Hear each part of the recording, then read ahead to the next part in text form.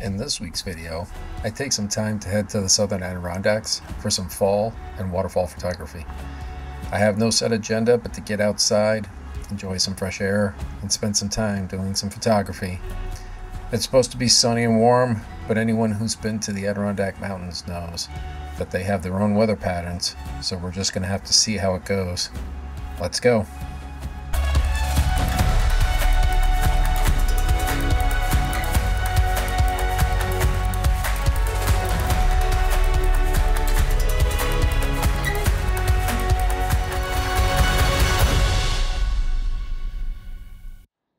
Good morning, everybody. Welcome back to the channel. I'm up early this morning, heading up to the Southern Adirondacks. Haven't really been out much during the summer, or even early fall, just due to work and family commitments, but finally able to get out and spend a good portion of the day in the Southern Adirondacks. It was a beautiful morning driving out, but looks like we've got some cloud cover, so I'm not sure what the light's going to be like today. But we'll take a little ride up to a few waterfall areas and cascades, and hopefully get some good photographs in today. I'm on my way to my first destination, which is Jimmy Creek Falls. This is just off the road and an easy location to get to. As I was heading to the turnout to where the trailhead is located, which is just on the opposite side of the road, I noticed that there was a pickup truck in the turnout parking lot. This site is too small for multiple people, so I had to rethink my plan, so I'll come back to this spot later in the day.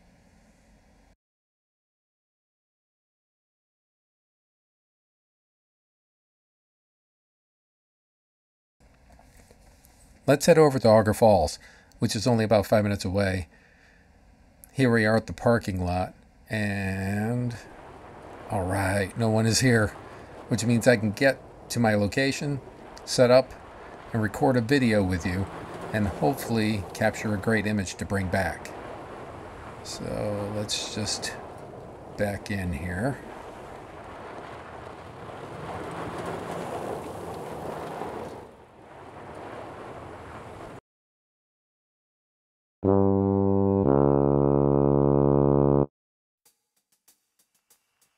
Looks like I'm heading to option number 3. I'm sure there won't be anybody at this location, so I should be able to set up and record my video while enjoying some peace and solitude, and hopefully come away with a great image.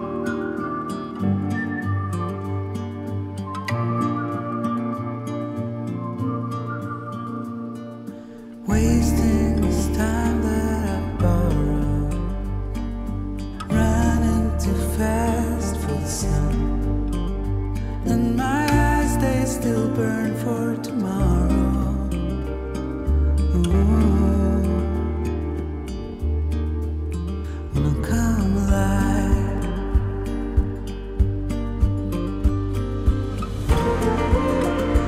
I'm keeping up through lows and highs, and I see it. Why I'm alive, it's all for you. I'm keeping up through lows and highs, and I see it. Why I'm alive, it's all for you.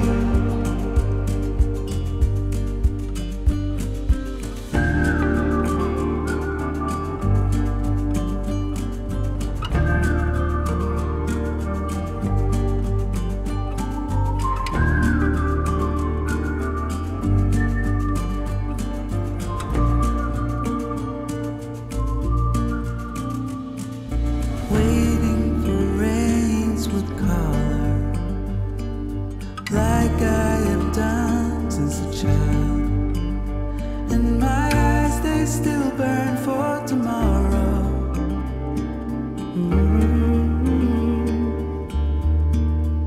It might never come.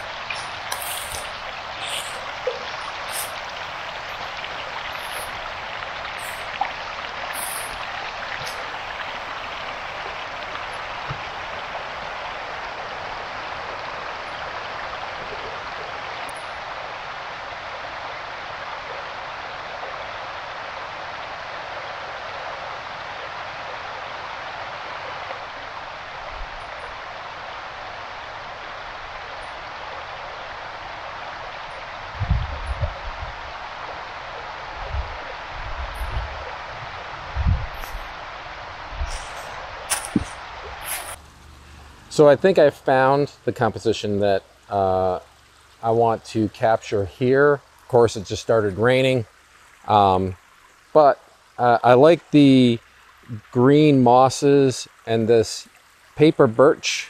I'm not sure if it's a yellow birch, silver, or white birch, but I like the contrast of the birch with the boulder across the stream.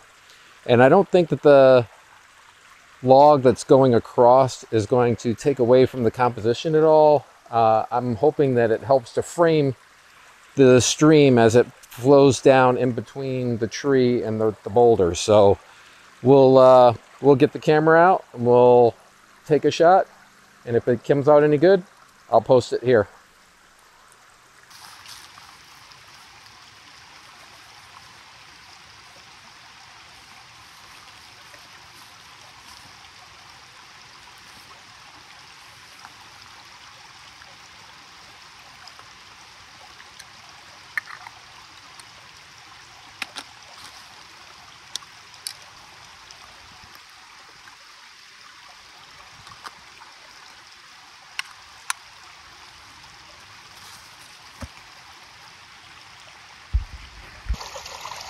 So what I'm framing up here is I wanted to make sure that I got this boulder and this tree to help balance the composition.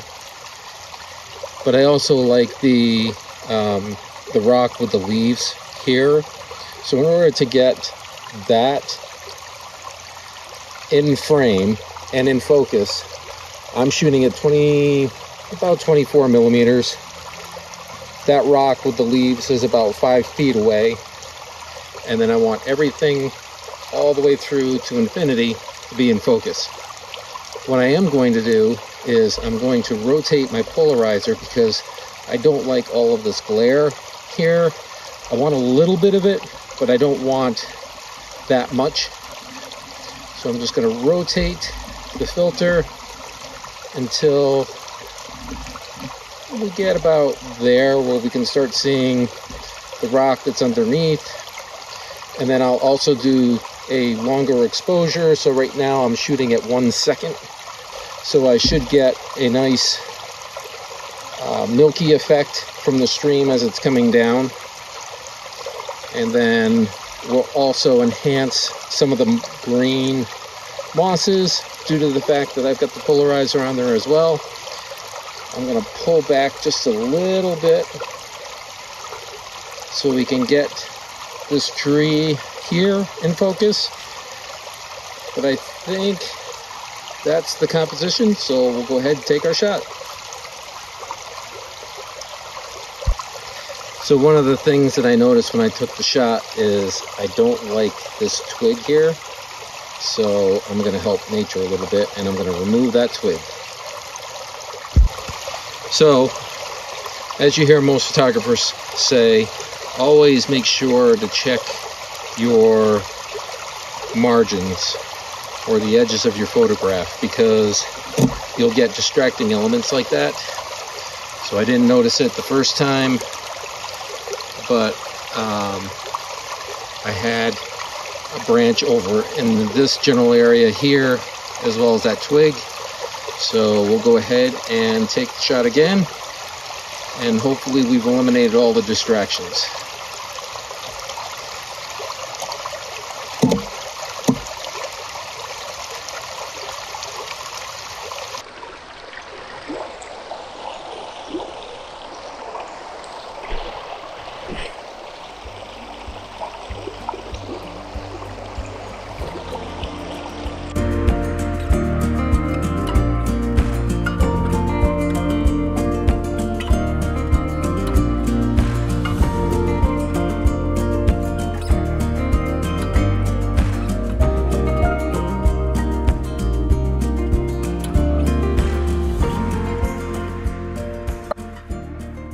Was a bust. Wasn't able to get down to the lower falls. Couldn't find the trail. It was a lot easier to find in the wintertime, but this time of year it's a little harder to actually find. It's not really a marked trail to get you down to the lower end of the falls. And of course, this time of the year, I always try to be very careful, especially since I'm hiking by myself, to not take chances, especially on the higher sections of the waterfalls, because there's a lot of moisture that rises from the falls. And we had some rain, a little bit of rain this morning. The leaves have pretty much fallen and they're laying on top of the rocks, so it tends to make for a very slippery situation. So decided to head back to the vehicle and take a drive over to Jimmy Creek Falls, and unfortunately can't get in there because we're also in the midst of hunting season. So I have a feeling that a lot of the vehicles that are parked in these turnouts along the road are out actually hunting. So I did get some photos from Austin Falls this morning. Not anything off the river directly, but there were some a couple of streams, one that I liked in particular, and just gives me another reason to go back. So I guess that's it for today's video. If you like today's video, please consider subscribing if you enjoy watching outdoor photography, adventure type photography. I do a lot of canoeing, a lot of camping in the Adirondacks, a lot of hiking in the Adirondacks with my family. Always willing to share my knowledge of photography with you, so if that's something that interests you, please consider hitting that bell to get notifications for future videos. And I'd be interested to hear your comments on the moss photo. So if you feel that branch that was leaning over the stream is distracting, I'd like to hear your comments as to why. And if you feel like I do, that it just helps to lead your eye through the photograph along, with the stream flowing right underneath it, and almost framed it, leave a comment on that as well. So always interested in hearing what everybody's got to say. All right, with that, thanks, and we'll look forward to seeing you on the next video.